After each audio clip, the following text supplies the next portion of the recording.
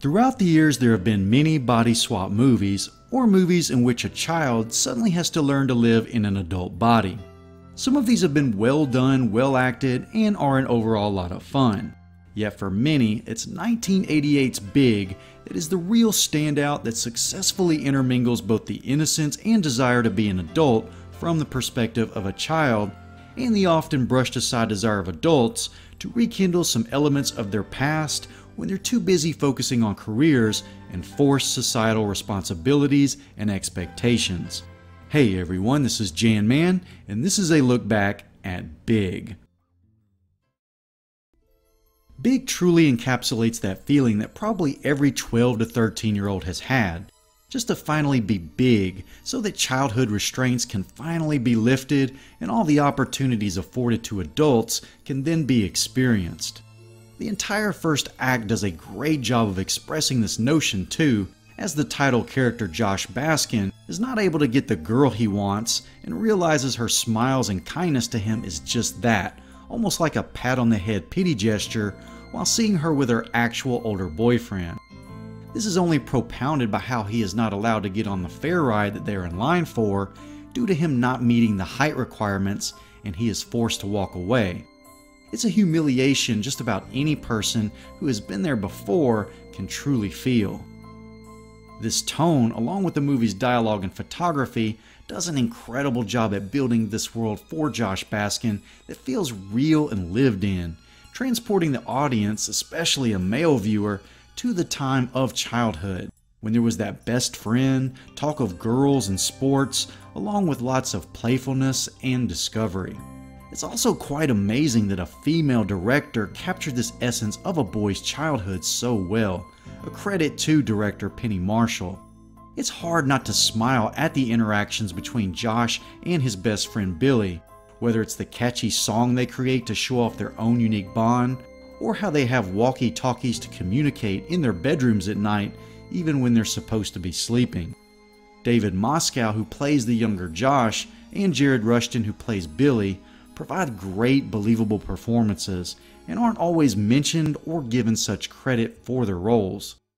Rushton in particular conveys a gamut of emotions, skirting that line of adult and child. The scene in which he storms into the adult Josh's office and tells him to remember who he is and where he came from is a shining example of this and is as effective and substantial a performance as any in the movie. Of course, the most heralded performance tied to the movie is that of Tom Hanks' portrayal of the adult Josh Baskin, and this is certainly one of Hanks' great performances. It's pretty amazing how seamless the buy-in is from Moscow's portrayal of the 13-year-old Josh to the moment he wakes up after wishing to be big to the mysterious supernatural-like Zoltar machine and is now the fully grown Hanks version of the character. Hanks' embodiment of the role and character is immediately convincing. Many of the moments that show his inexperience and naivete in the adult world are often heartwarming and comical.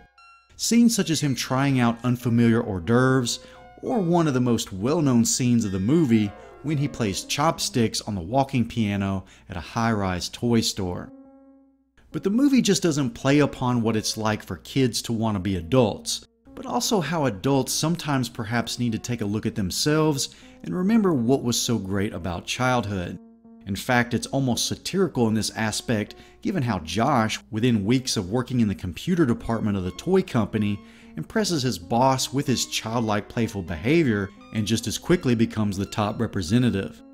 The adults he mingles with, meanwhile, become almost in awe of him, as though he were uniquely bold to have such carefree and youthful traits. This includes his co-worker, Susan, who is incredibly consumed by her work and desire to climb to the top of the corporate ladder and her reputation therein. She's even quite prudish, even initially unlikable as a result. Yet her eventual attraction to Josh, again based on his more carefree, playful traits, is something she realizes is due to her own lack of them. It's not until the end of the movie, once Josh eventually finds the Zoltar machine and wishes to be 13 again, that Susan is a more fully redeemed character. It's at that point, when she says goodbye to him and she watches him turn back into a child, that she fully realizes, with a sincere smile on her face, how Josh is truly a cataclysmic wake-up call to live a more fun, authentic life over the stuffier one full of pretense. Big is quite an achievement in that not only does it have all-around fine acting, editing, and photography, but balances heavy tones of comedy, drama, and complexities of childhood and adulthood almost pitch perfectly. The movie pushes boundaries as there is literally a 13-year-old in a man's body experiencing a grown woman in every adult way possible. Not to mention how the Susan character smokes near incessantly scene after scene, all of this in what is considered by most to be a family-friendly, PG-rated movie. But the movie, its writing and directing, finds beauty in the way the relationship develops and both become better from the experience.